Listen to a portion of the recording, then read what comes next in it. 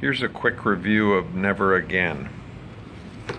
As you know, I'm a fan of book nuggets, book reviews, and here's what happened at a town hall meeting.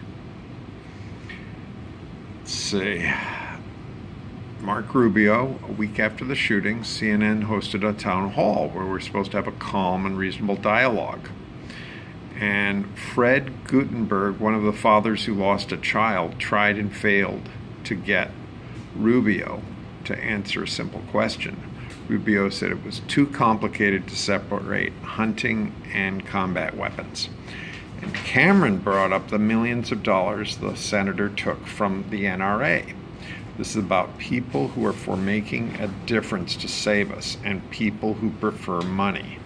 So he asked Rubio, would he no longer take NRA money? Rubio wouldn't say it. Cameron wouldn't let up. Right now, in the name of 17 people, you cannot ask the NRA to keep their money out of your campaign. I think in the name of 17 people, I can pledge to you that I will support any law that will prevent a killer like this. And Cameron said, no, I'm talking about NRA money. Rubio said money was on both sides of every issue and rambled on, and Cameron asked him the same question again. This time Rubio said he'd accept the help of anyone who agreed to his agenda. Your agenda is protecting us, right? So David Hogg says, such a disrespectful teenager. This is why that matters. The dad had tried a respectful approach. This guy, Fred Gutenberg. He tried to observe normal decorum. Even though he lost a kid, he listened politely while Rubio explained the complexity of guns. We're just not going to play that game, and history taught us that we had to do something different. This is wonderful.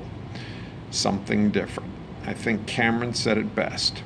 We don't respect you just because you have senator in front of your name.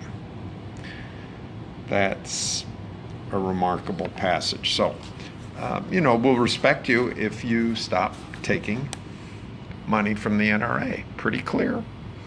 So, profits from this book go to charity. And, well, I hope you'll at least look at it.